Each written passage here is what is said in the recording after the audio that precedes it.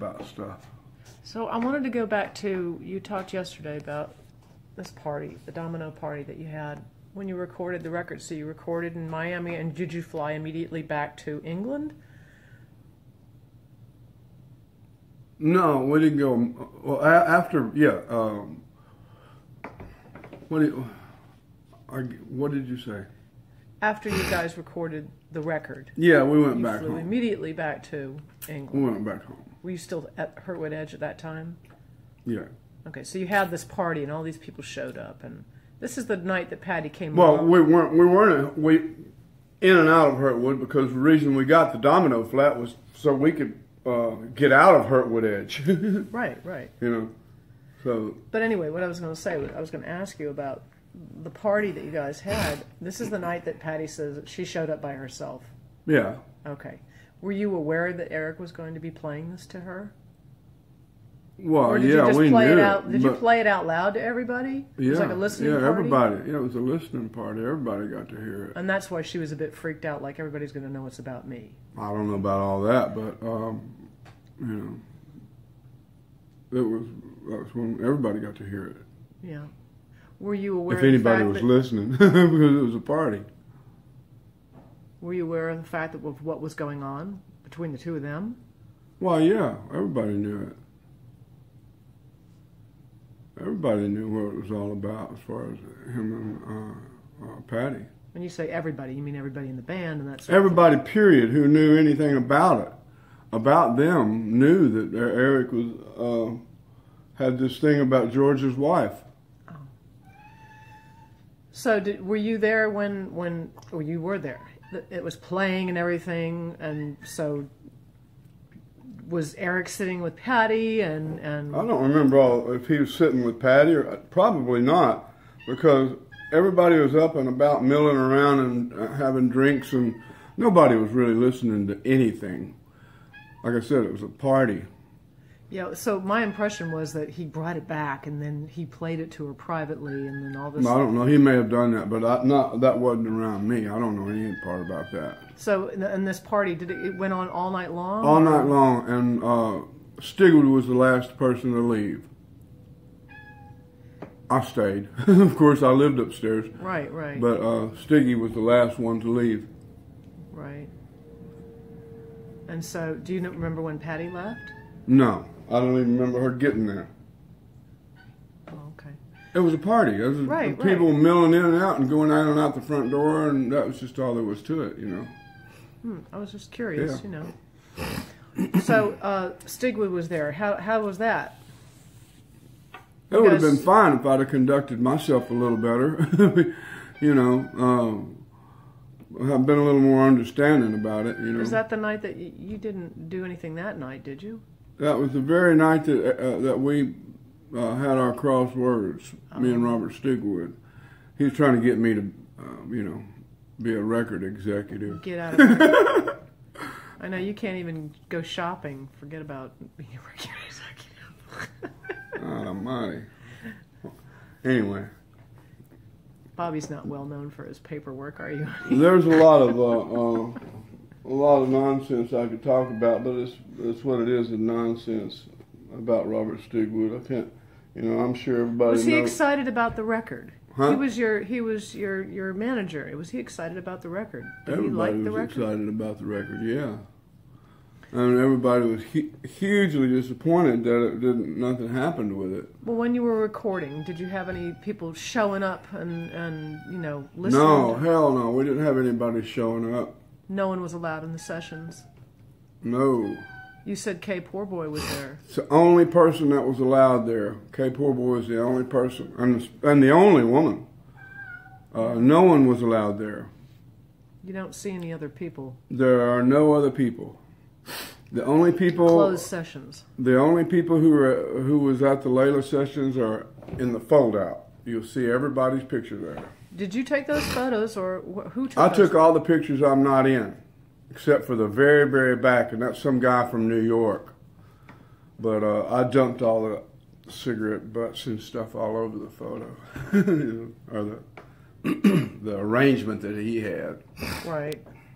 They wanted it to be real, and that made it really real. But I made it a little too real because they had to do a bunch of picking up, cleaning up. So are those the original photos on the back of the record? What? Were those the original photos on the back of the record? And on the open thing, yeah, we did it with one of those Polaroid Instamatics or something where it spit the pictures out. You take that and you spit it out, and you'd have to wait for a little while, right? You know, for it to develop, and then you peel the thing off, and then it kind of did that. Right. That's how we did it, and we took all. It was Robin Turner, who worked for Stigwood's office. Right. He took the other photo. There's a picture of him in there too. But he took all the ones that I didn't take. We took it back to the hotel room. My head's screwed up, so I can't hear in my ear. Took it back to the hotel room and laid it on a piece of cardboard,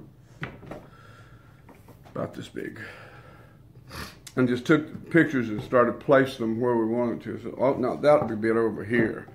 So we did all that, put a little piece of tape behind each picture, folded it up, and it went back to the office, and they reproduced it from that. Oh, that's pretty cool. Yeah, that's how it went down. So how long did it take to record the record? 2 weeks. 4 hours a day, 2 weeks, yeah. Solid. Yeah. You had some time off, right? We had some time, intermittent time, but it was 2 weeks. It was no time to record. I mean, when Dwayne came, all that stuff was pretty much live, you know. Key to the Highway, Nobody Knows You When You're Down and Out. That was live. So we didn't have to do anything to those two. And the only other stuff that Dwayne, aside from Layla, was Any Day. So parts that had to be worked out, you know. Jimi Hendrix song, you know, Little Wing. And that's the only really ones that we had any time. There was a lot of overdubbing. Except Keep On Growing. Eric overdubbed like 4 or 5 guitars on that.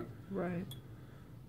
But so that wasn't Dwayne at all. Was Little Wing done as a tribute to Jimi Hendrix? Yeah, because Eric is all big on Jimi Hendrix, and but that was before he died, you know. So.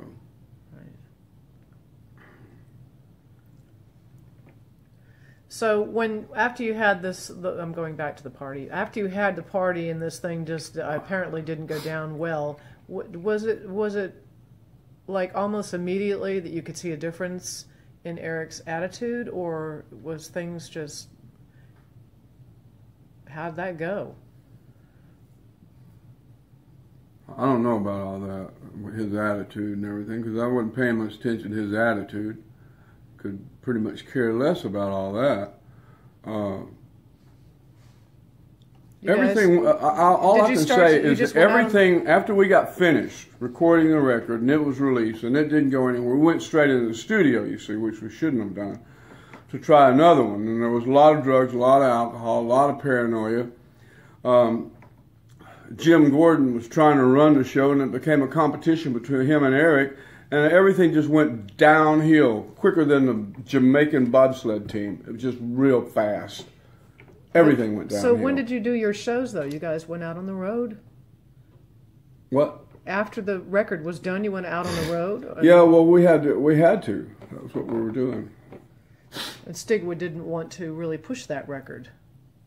No, they did whatever they had. They did whatever they had to do.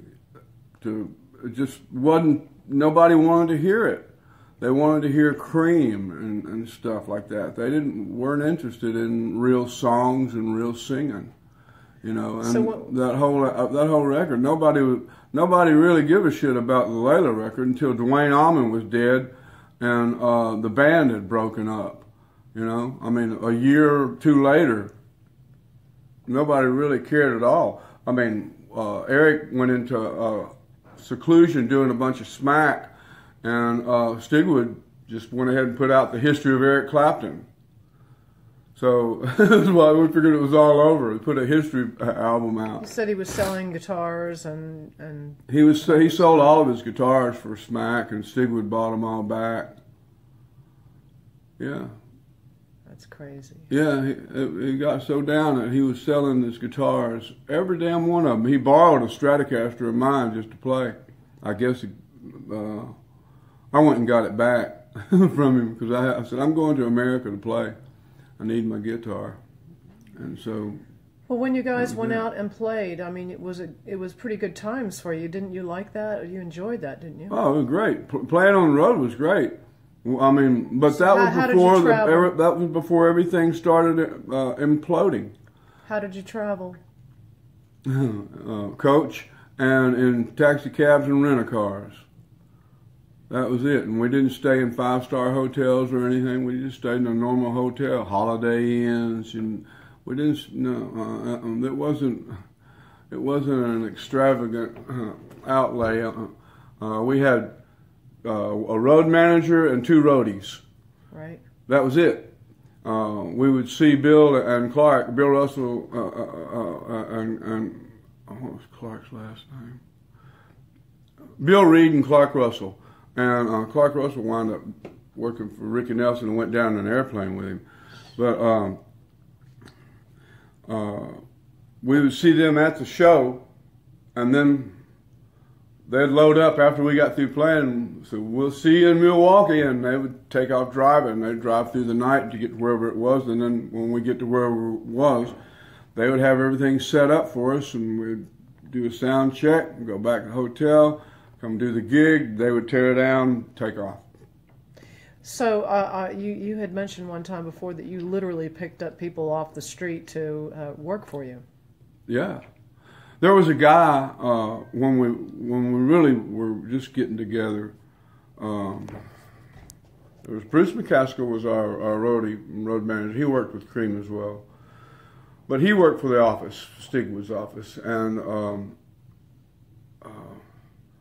we were going. I want to say it's the Speakeasy, but we needed somebody to help pick up the organ, and there was this guy standing there with a long hair and a beard, and Bruce McCaskill said, "You want to get in here tonight, and I'll let you in. Just give me a hand with this." And he got the business end of the organ, and they set it up. And from then on, Baz Ward became Eric's guy.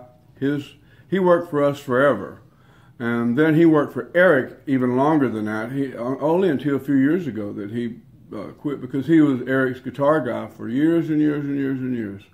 Decades. That's great. Yeah. Off the street.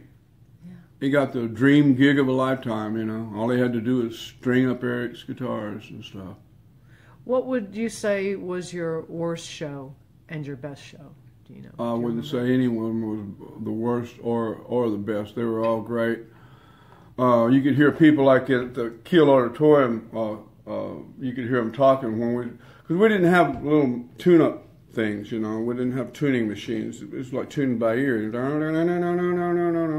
And you could hear the audience, like, actually one said, "Get the fuck on with it," yelling at Eric, you know. Yeah.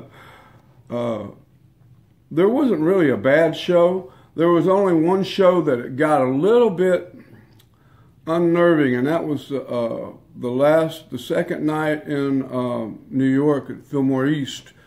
Eric did a lot of heroin that night, and we just didn't know if he was going to be coming in or not, you know. When it come time to come back, mean old world or something like it. Mean old world, you got to live it all by yourself. And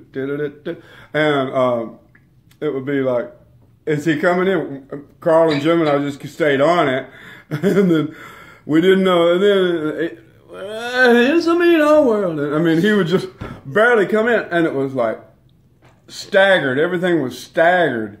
I'm sure all that'll come out. It's out on bootlegs, you know, but it's pretty amazing. I'd forgotten about that one until I heard it myself.